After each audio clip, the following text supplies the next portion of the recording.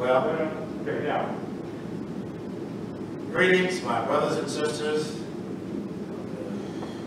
East Macedonia Baptist Church, England, Arkansas, and Pastor Clifton Hayes. We, members of Second Baptist, England, just wanted to encourage you during your anniversary services this year.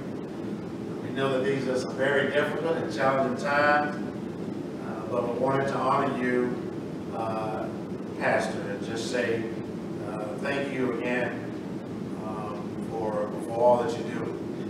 Scripture, just want to, Jeremiah 3:15, it says, "And I will give you shepherds after my own heart, who will feed you with knowledge and understanding."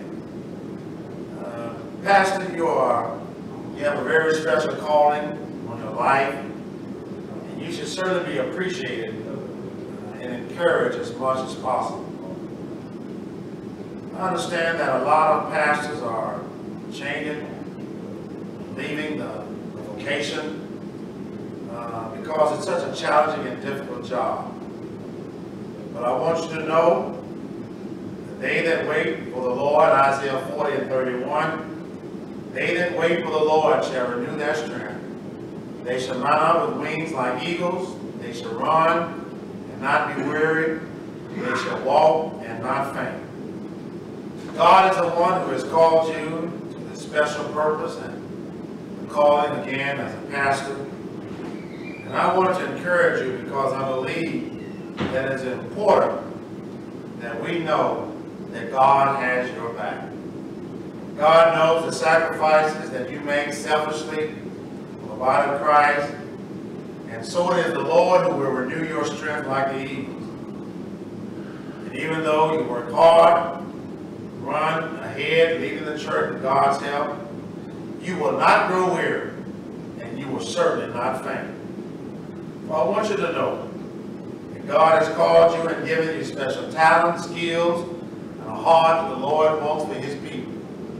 God is the one who gives shepherds and leaders to feed the sheep. He gives pastors the knowledge. He gave you the knowledge and the understanding that you will need to feed the sheep of East Macedonia.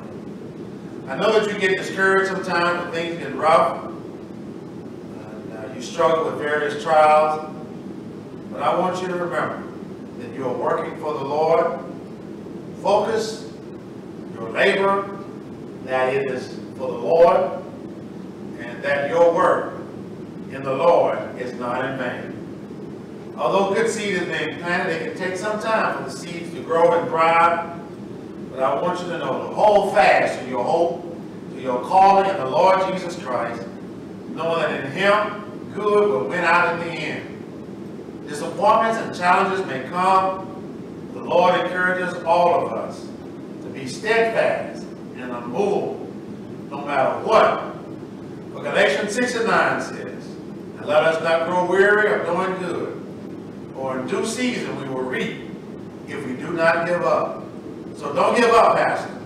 Hold on. Whatever you do, work hard for the Lord and not for men, knowing that from the Lord you will receive the inheritance of your reward, that one day you will hear him say, "Well done, my good and faithful servant, Clifton Hayes, well done.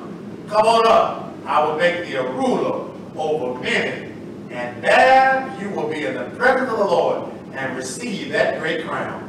In the name of Jesus we pray, and we say happy anniversary. God love you. We love you too. Be blessed.